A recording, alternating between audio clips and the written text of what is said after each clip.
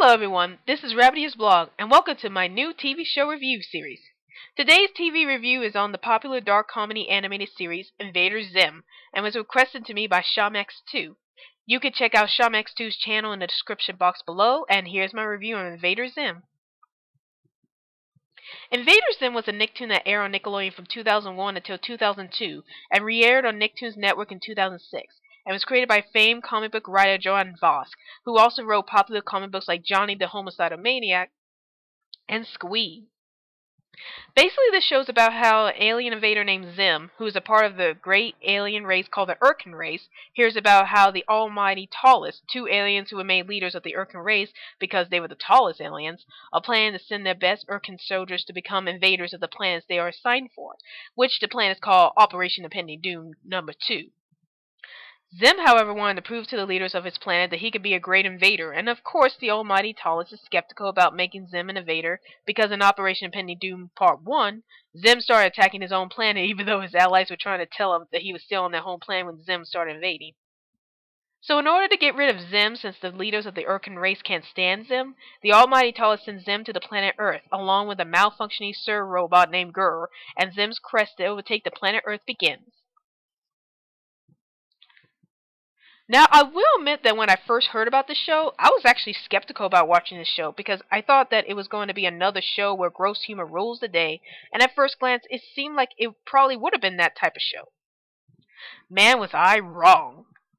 Sure, Invader Zim had its moments of being a bit gross, but after I had seen the show long after it was canceled, I realized that this was a comedy series that was actually very intelligent and dark at the same time. Johann Voss gives us a cartoon series where we explore the usual topic, aliens invade a planet, and turn it into a creative and interesting take on the common subject matter. Where the topic of alien invasion is usually considered dark, it's turned into a hilarious dark comedy that really made the show stand out from other dark comedy cartoons. I really love the way that the show blended the dark tone of the show along with the hilarious scenes in the show, mostly stemming from Zim's inability to take over the Earth either due to his oversized pride, the fact that his robot Grr often messes up the missions, or because of his rival Dib, who is the only human being on Earth who knows that Zim is an alien and tries everything to stop him from invading the Earth. I also enjoy the dark content presented in the show, which actually gives the show a sort of uniqueness that you would never really see in most children's cartoons, such as the episode Dark Harvest, when Zim ends up stealing the other kids' internal organs and putting them in his body so that way the nurse at the school wouldn't notice that Zim is really an alien, since Zim's insides are much different from a normal human being's. Probably the best part about the show was the characters, as they were all unique and brought something interesting to the show. First, we have Zim himself, the alien who was assigned to take over Earth, but has proven over and over again that his pride is making him fail to really take over the Earth every time. I just love Zim himself, as he can be both hilarious and threatening at the same time, and it's those two traits of Zim that really made him stand out in the show. I love seeing Zim sometimes fail in his missions to take over the Earth because it shows so much hilarity in the show, and the way that he misunderstands the ways of Earth is just too priceless. It was also interesting seeing scenes where Zim can be quite frightening in his test to take over Earth, such as the Dark Harvest episode, where he steals the other kid's internal organs, and the Bestest Friends episode where he uses a machine to rip out another kid's eyes out.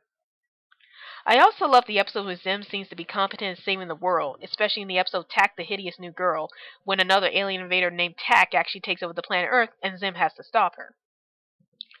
Richard Horvitz was the perfect choice for voicing Zim, as he actually portrays Zim's laugh as being both menacing and creative to hear, and I also love the way that Richard Horvitz gives Zim a high squeaky voice that really fits his overconfident attitude.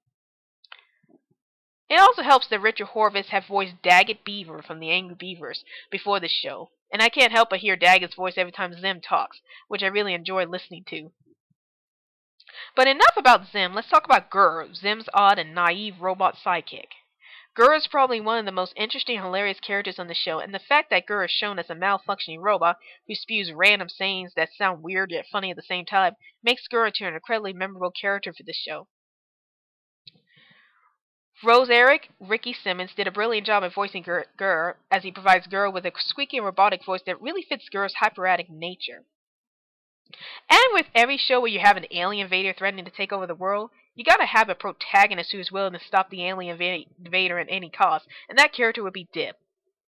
Dib is probably the only character on Earth who knows that Zim is an alien, although I find it kind of odd that no one but Dib notices Zim's green skin and his human form. And I really enjoy Dib's character as he may seem panicky, but he is very intelligent and is probably one of the few characters in the show who is able to thwart Zim's plans at world domination. Andy Berman has done an excellent job of voicing Dib as he makes Dib sound so frantic, which really brings out the eccentric nature of Dib. There are other characters too, like Gaz, Dib's youngest sister, and the almighty Tallest, the two leaders of Zim's home planet, but I would be here all day explaining them. So I'll just say in short that all of the characters in Invader Zim were awesome and a joy to look at in every episode. The only problem with the show really stems from the everlasting controversy this show suffered when it aired on Nickelodeon. Which makes me wonder about what channel would have been more appropriate for Invader Zim to get the kind of success it needed to run much longer. Maybe MTV or Cartoon Network would have been better since they usually air a lot of mature cartoons. Although Invader Zim is not as mature as Cartoon Network's Adult Swim or some of the cartoons on MTV. But the issue here is that Invader Zim is a really dark cartoon that happened to air on a children's network. Now you see where the controversy got started.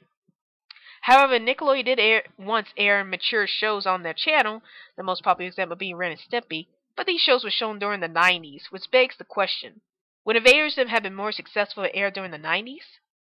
My answer to that would be yes and no. Yes, because since the majority of Nicktoons that came out on Nickelodeon during the 90s had your usual adult content snuck in, Invader Zim might have made it through at least 4 seasons at the time. And no, because since Ren and Stimpy, a show that was pretty violent and mature for its time, and had also suffered controversy, Invader Zim would have still gone through some kind of controversy for being disturbing. So it was kind of 50-50 on this particular situation with Invader Zim.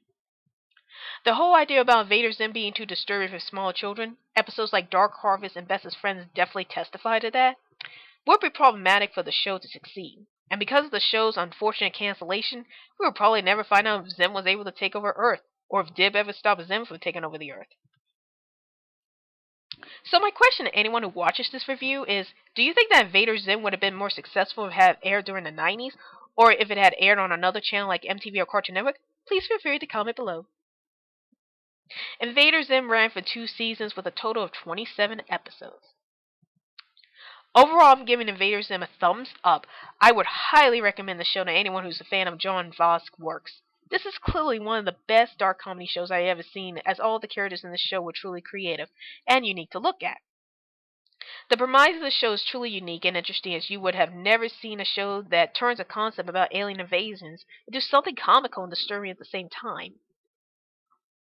Well, that's my TV show review on Invader Zim, and be sure to stay tuned to my other TV show reviews in the future. I'm Rabbitearsblog, and I'll see you later.